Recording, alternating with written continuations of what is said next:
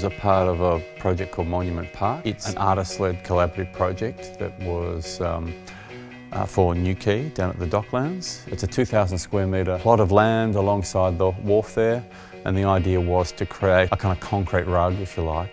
And so I took the original Hoddle grid of Melbourne and used that as the pattern for the rug and laid that across the site. And to create the topography, I took a number of public sculptures around Melbourne, like Burke and Wills and Matthew Flinders and Volt, and sort of put them under the rug.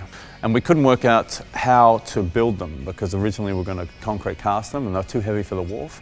So we had to invent a process, something that was solid but light enough, and we found GRC. They approached us about this project in Docklands and they wanted to know if it was possible to actually make them out of GRC. The way I was doing it, all by hand, it was going to take us about maybe 2.5 years to complete. So it was sort of out of the question. And once we found out what the time frame to produce 55 pieces for the project, and we've got a period of 6-7 months to manufacture it in. GRC Environments first came to us with a requirement for milling of sculptures in the space of architecture. Their issue was that they had a very limited time frame and the project would have taken several years to execute by their normal manual methods.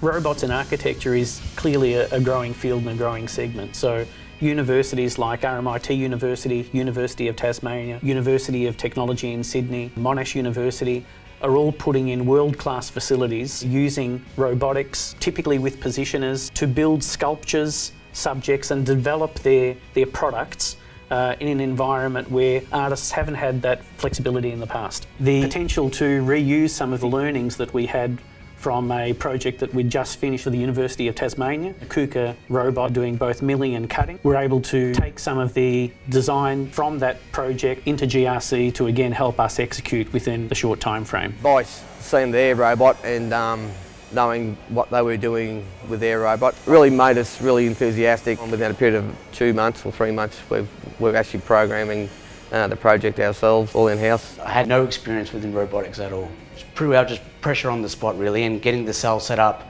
And as the cell was getting set up, the job started. I had to program as well as sort of fine-tune the cell, and a couple of months later we're up and running. We looked at the whole process from running the robot and how to make it easier and more efficient for Luke to actually be able to both test his programs and have the confidence that he could run them without standing around the robot. It was really good to see a guy who had never used a robot to actually, you know, grab the bull by both horns, as they say, and really delve into both parts that he needed to do and parts that he was interested in working with. When everything started working and working well, it became like you look at the work that the robot does and it's unreal. We're cutting all these individual pieces, and then when they all get put on top of each other and it just lines up spot on, that's where it's satisfying, you know? Everything just fits perfect.